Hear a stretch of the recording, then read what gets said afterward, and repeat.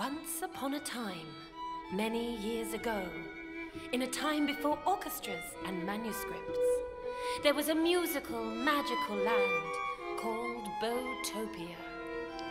In this mellifluous kingdom, all bows held magical powers, and out of those taught in the art of bow magic, a chosen few would become knights of the Musicians' Union and protectors of the realm.